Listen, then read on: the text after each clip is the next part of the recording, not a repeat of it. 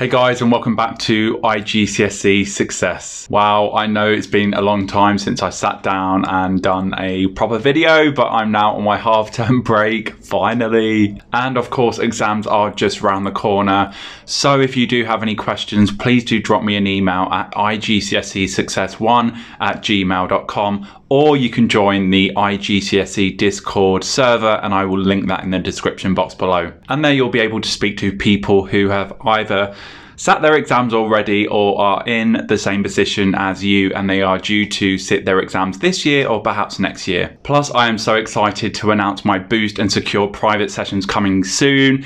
There's going to be the option for private one-to-one sessions and small group sessions as well.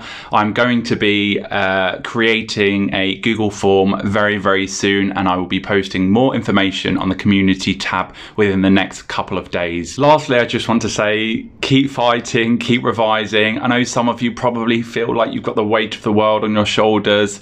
It will be over soon, and I just want to say best of luck for all those students who are sitting their exams in the May-June series. So in today's short video, I'm going to be taking you through a number of writing errors you really want to avoid making. As I'm sure you are aware, there are a number of questions from paper 1 where writing is assessed, and writing accuracy is so important. It's even more important for paper 2, and even more important if you are doing the coursework component. So if you are looking to brush up on your writing skills, be sure to stick around for the whole video. And with all that being said, let's get straight to it. So the first thing I want to talk about is verb tense consistency. And I see this problem a lot with students who write narratives or descriptive pieces for paper 2. Put simply, verb tense consistency refers to keeping the same tense throughout your piece. Take this example. The student starts chanting as he waved his results in the air. That's the student starts chanting as he waved his results in the air. Now, hopefully you can see that the verb tense is not consistent. We've got that verb starts, that present tense verb starts, and we've got that past tense verb waved. So the correct way of writing this sentence in the past would be, the student started chanting as he waved his results in the air. And in the present, the student starts chanting as he waves his results in the air. Let's look at another example. During the exam, Sarah stands up and felt dizzy. That's, during the exam, Sarah stands up and felt dizzy. So of course, the correct way of writing this sentence in the past would be, during the exam, Sarah stood up and felt dizzy. And of course, in the present, during the exam, Sarah stands up and feels dizzy. The simple rule you need to remember is, do not change the verb tense if the time frame remains the same. However, do change the verb tense if the time frame is different. For example, John is very proud of his weight loss journey, which he worked very hard for. So the next error I want to look at is the use of commas. And don't worry, I'm not going to bore you with how to use a comma when not, well, I kind of am, but no, I'm just going to focus on something which I see a lot in my students' work, and that is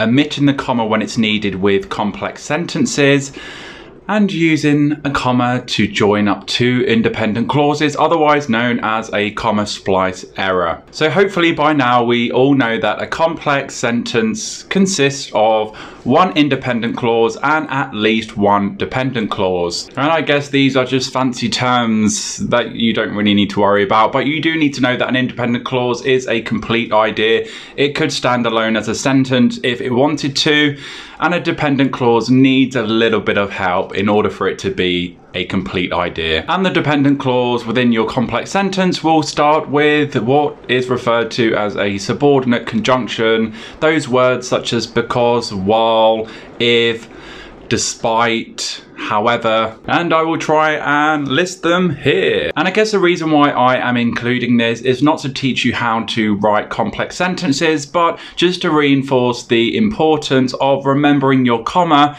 to separate the dependent clause from the independent clause.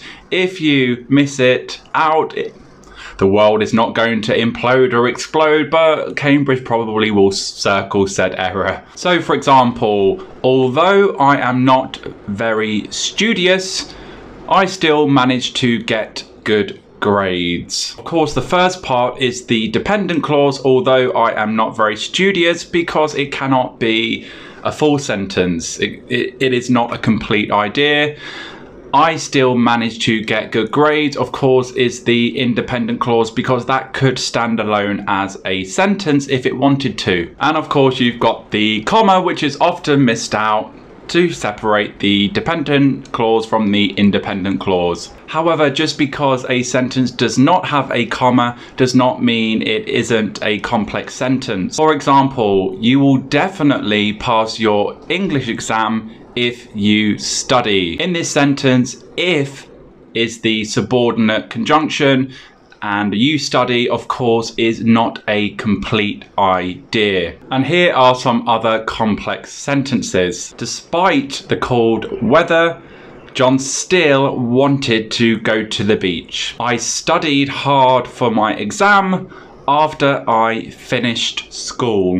When my exams are over, I will be able to relax. Which brings me nicely onto the next writing error I am going to look at, and of course that is comma splicing, probably the most frequent error I see when I mark my students' work. So put simply, and I'm pretty sure I've done at least 2 videos on this, a comma splice error is when we use a comma to separate 2 independent clauses. So 2 clauses which are complete ideas could be their own sentences if they wanted to. So for example, YouTube is great for revising.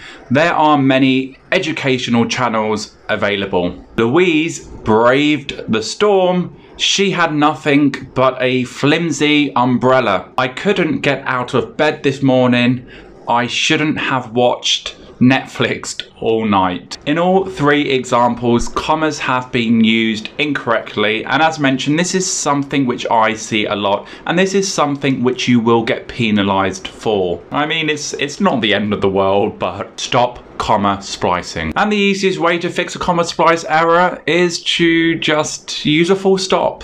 However, we all know that Cambridge loves students who can use semicolons, so if your clauses have a close relationship and you want to show that close relationship, I would use a semicolon, but don't overdo them. And another way we can fix comma splice errors is to use what we call coordinating conjunctions, and that's just a fancy term for connective. And a useful acronym to remember is fanboys. And the last thing I want to look at is what is called a sentence fragment. And again, I see this a lot when I am marking narrative or descriptive coursework. Now, sentence fragments are pretty common. As mentioned, I see it a lot in my students' work.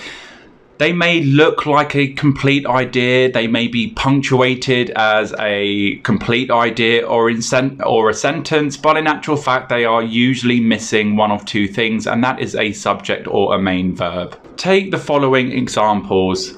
The teacher at school, the guard on duty, the man on the beach, and lastly, after they finished studying. Whilst all of these examples are punctuated to look like complete ideas or sentences, they are clearly missing something. Of course, the first example, the teacher at school, is missing a main verb. So you could easily fix this by the teacher at school works very hard. Works being the main verb, and that would be enough to complete the sentence and to eliminate that pesky sentence fragment error. The guard on duty again is missing its main verb, so I guess we could fix that by saying something along the lines of the guard on duty stood solemnly.